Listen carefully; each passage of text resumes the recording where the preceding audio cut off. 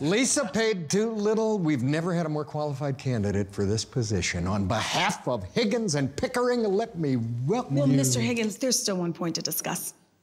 My salary. Well, we feel we've been very generous with the... Well, this firm has hired 8 white men for this position with an initial salary of 40% more than what you offered me. How did you find that? We don't talk about wages. Yeah. It's impolite. But isn't it impolite to offer me less when I'm just as qualified? If you think that attitude will fly... Pickering,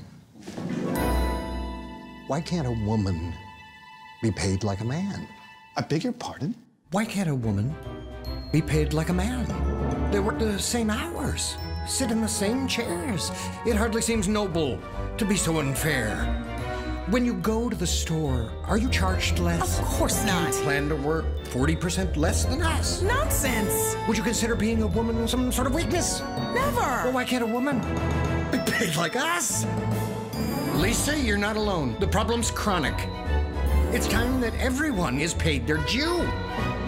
Women are paid less everywhere. It's moronic. Let's make this more transparent, more see-through.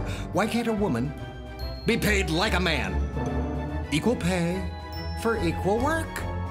It's so easy. Don't be a jerk. Would you accept no paid leave to have a baby? Of course not. Would you be placid if I made twice as you? Nonsense. Would you take less pay for reasons that are hazy? Never. Or why can't a woman be paid like you?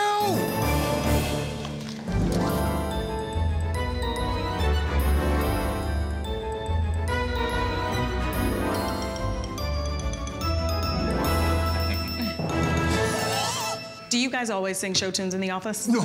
No, he just saw Hamilton.